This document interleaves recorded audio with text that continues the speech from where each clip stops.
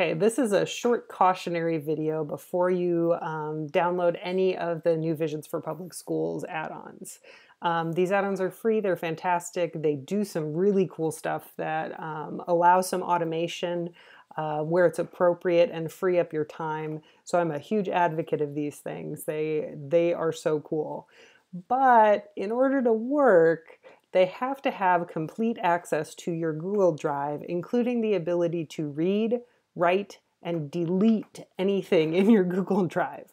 Now, I completely trust New Visions for Public School, but I don't trust everyone on the internet who could potentially gain access to their systems and do some bad things in my Google Drive.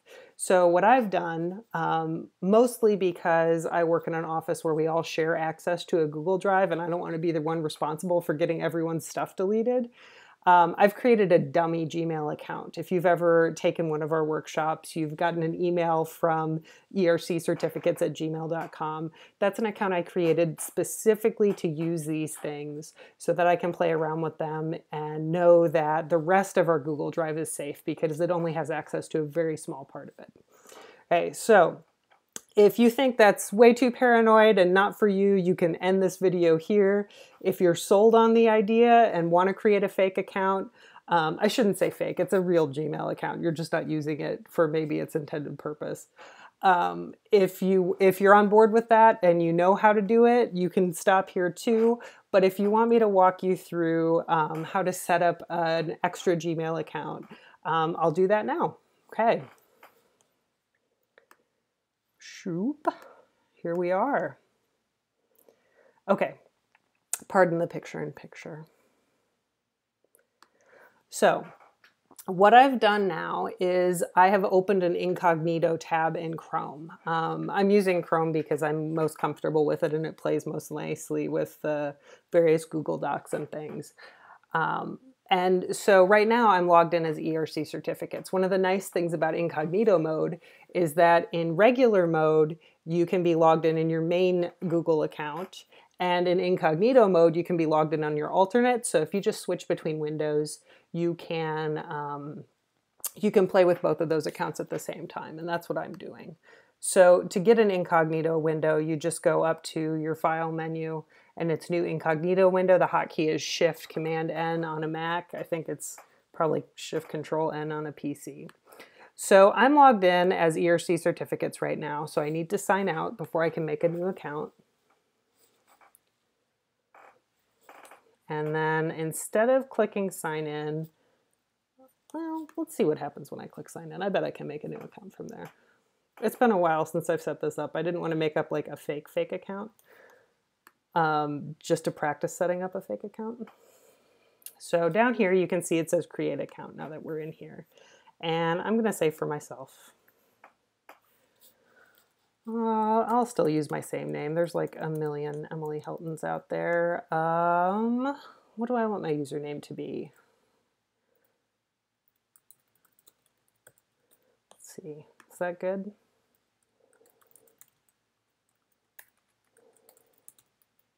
I think that's 8. Well, it's 200. Why not? It's 2020. Perfect. Okay.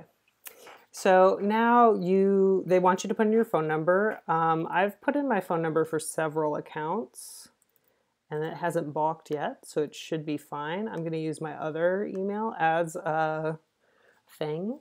And then I'm going to put in just a random birthday. While we're on the topic of being maybe overly paranoid about things, I never put in my actual birthday. I always put in the first of the month because most of these websites don't need to know my actual birthday, and that's a little bit more information than I want publicly out there. So I don't lie about the year or the month, but I do about the other one. Well, let's do rather not say. Okay. So they're going to send me a 6-digit verification code. One of the things that, because I'm in a group office and other people use these accounts, is sometimes I'll get text messages and I just have to message out to the office like, okay, did one of you actually try to access it? And usually the answer is yes. It's not coming through. because I didn't click send. I apologize for making you wait there for a second. Okay, I've gotten my text message. This is why you want to use a real phone number. And it can be one that's associated with other Gmail accounts. So it's not a problem. Or at least hasn't been a problem for me so far. Okay. Do I want all this? Okay. Privacy. I don't ever read these. I'm a terrible person. Okay, I'm in. That was it. So one thing I want to do as soon as I'm in here is I want to go to Gmail and I want to set it up so that there's an auto reply that says this is an unmonitored mailbox. Once you're in Autocrat, at least, I'm not 100% sure on the other systems, you can set it up so that even if you're sending an email from this account, you can put in a different reply to. So if someone's getting something from you and hitting reply, it's not going to go back to this mailbox as long as you tell it not to. So let's see if I can remember how to do this. I don't think that's the one I want. I want settings. So settings is the gear wheel here. See all settings. Okay, I don't need that. Those first settings that show up are just aesthetic choices that I don't want to worry about because I'm never going to use this email. So forwarding, you could set up forwarding so anything that's sent here goes someplace else. That's not really what I want though.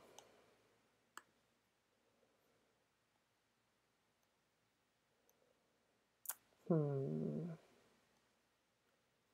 I search? Vacation responder. That's what I'm going to use. So the first day is today. I'm not going to put in a last day. This is an unmonitored mailbox. It's going to be the title. Please forward any important messages to my main address. Okay.